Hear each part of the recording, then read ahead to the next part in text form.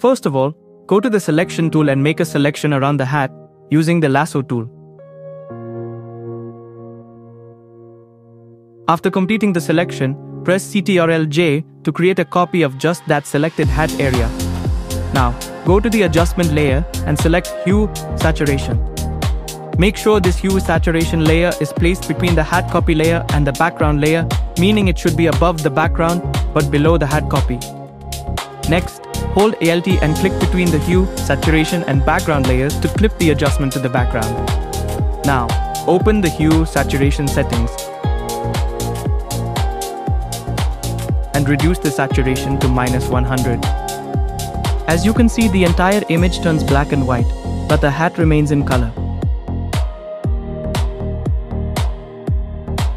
That's how you can easily make the color splash hat effect in Photoshop.